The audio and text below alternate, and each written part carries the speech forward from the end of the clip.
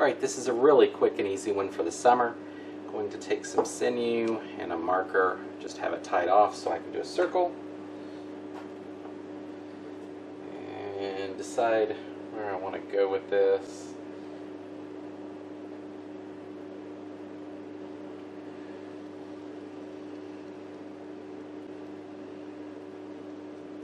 Let's go like that.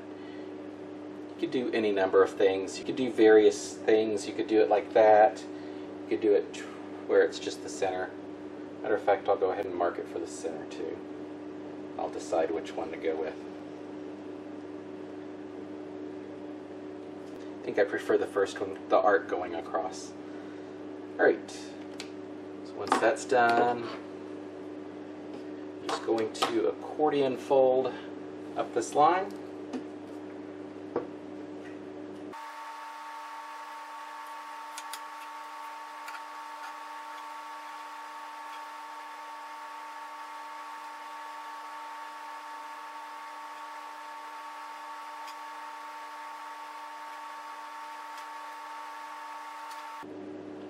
Then you could either use a rubber band or sinew. Go ahead and tie this off.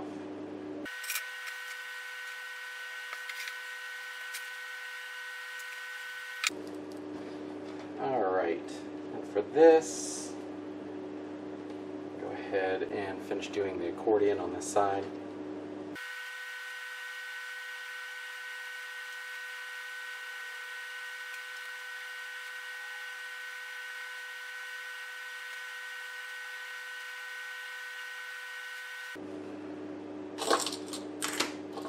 Alright, I'm going to drop a couple of rubber bands on this just to keep it in place.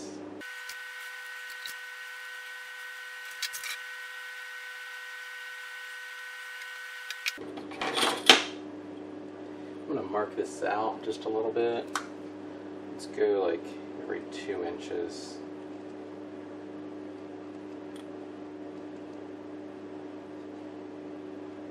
This part definitely isn't necessary. You could just leave the rubber bands on there.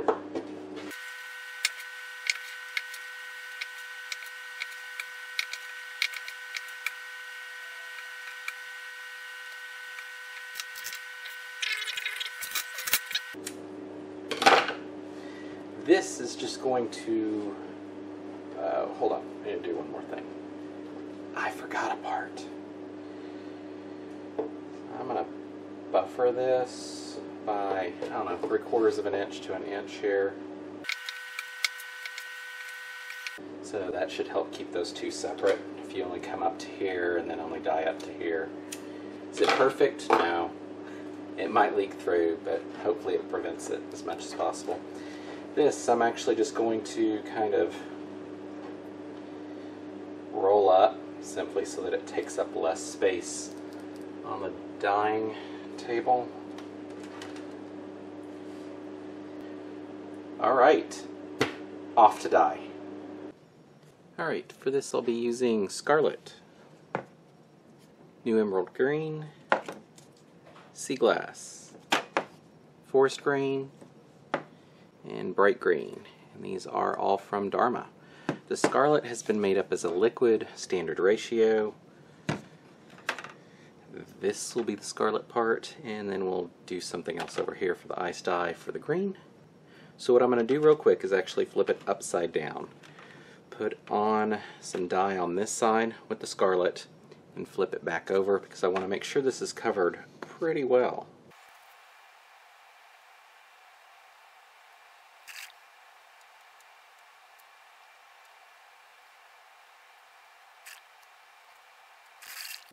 Alright, I'm going to go ahead and flip this over. And then add some more of the Scarlet. Alright, I'm going to come in and do the greens over here, and then we'll come back and add a little more if it needs to.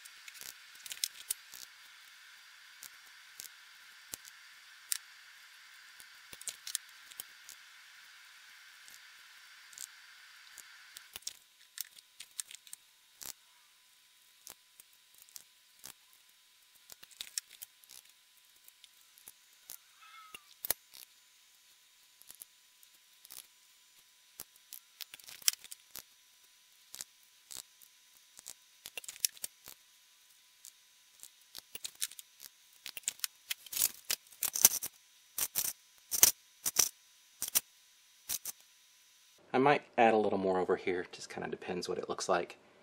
Otherwise, we'll let it sit. This will melt through. Probably come back, add some soda ash, and melt another small amount of ice through it. I didn't end up putting a second layer of ice on it. It's just the one layer, no extra soda ash or anything.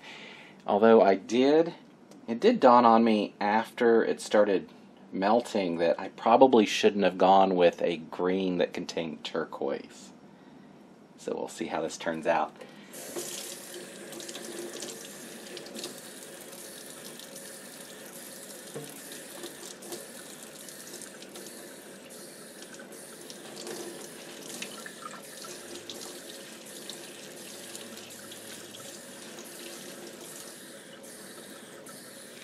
Alright, so my battery died in the middle of the washout, so here we are. Here's the results. Front and back. Now you could come back in with some fabric paint and the corner of a sponge and go in and put a bunch of little seeds, or you could come back in and do the same thing with a thickened black dye and then reprocess it again after sitting there for about 24 hours. I'm going with seedless variety. Ta-da! It's finished. I don't have to put seeds on. Okay, my concern with the turquoise was like that. The turquoise splits out and then you get blue. I was concerned for a bit because it looked like there was going to be literal blue stripes going on, and I was going to have to call it like the United States watermelon or something with the blue added in there for the red and the white. Yeah, I was ready, but it didn't. There's a tiny little bit here and there. I don't think it's that big of a deal. So overall, there's the watermelon t-shirt. Let me know what you think below. And until next time, thanks for watching.